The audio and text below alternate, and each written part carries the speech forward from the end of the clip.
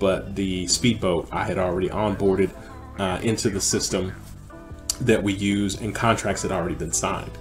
So I had to talk to the potential client in hopes that he would continue to do business with me, and that he would trust me enough to sign a contract. So I lost the sailboat. She wasn't having it.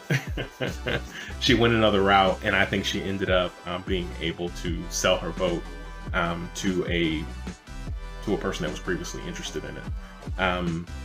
The speedboat, he stuck with me. So I'm not 100% sure why he stuck with me. I was just kind of grateful that he did. And I would spend the next probably 5 or 6 weeks trying to get his boat like out in front of everybody that I could get it out in front of, and get him sold, because he was antsy to get sold.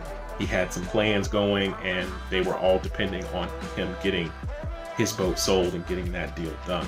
And let me tell you, it was difficult. I had guys trying to sidestep the process all the way through, and it caused rifts. It caused too much time to lapse in between, and it made the seller uncomfortable and nervous.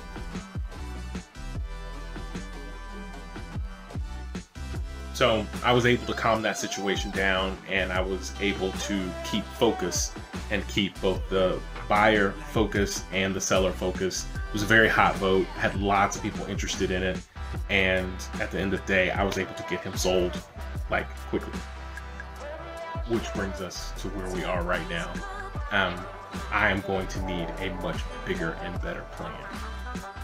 In 2019, I established my business.